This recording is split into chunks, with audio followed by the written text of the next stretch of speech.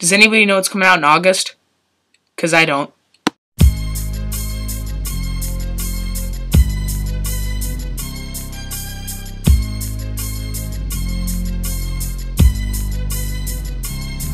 As I walk through the valley where I harvest my grain, I take a look at my wife and realize she's very plain, but that's just perfect for her.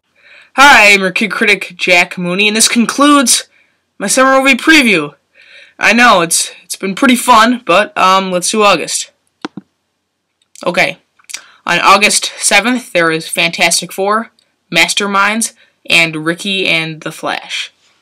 Fantastic Four is not in the Marvel Cinematic Universe, and it follows these like 4 friends who went to space, and they came back with these like superpowers. It's kind of horrific. Like it's like I heard somebody talking about that this is more like a horror film than a superhero film. So yeah, I think Fantastic Four looks okay despite the negative reviews.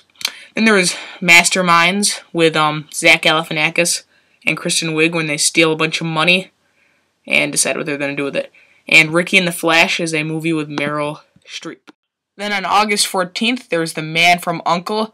It's directed by Guy Ritchie. He did the Sherlock Holmes series and some other independent films.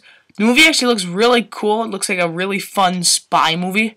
Then there's Straight Outta Compton. It follows the story of Dr. Dre, Ice Cube, and some other rapper. It also stars Paul Giamatti in it, and yeah, the movie looks really interesting. I think the topic is something that a lot of people should go and really feel for the rappers. Then there's Underdogs, which looks like a crappy animated film. Then there's Me Before You, which is a Tom Hiddleston Ben-Hur remake. Then there's Sinister 2, which is a horror film. On August 28th, there's Crouching Tiger, Hidden Dragon, The Green Legend. It's only in IMAX only. It's like a sequel.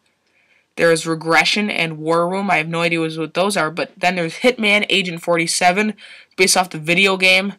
And Paul Walker, the guy from Furious 7 in the Furious franchise, was supposed to play this guy, but he died. So yeah, it's an action movie. It doesn't look that great, but yeah. So yeah, that concludes August. Soon my summer movie reviewers are coming in. Tomorrow, Paul Blart. Okay, bye.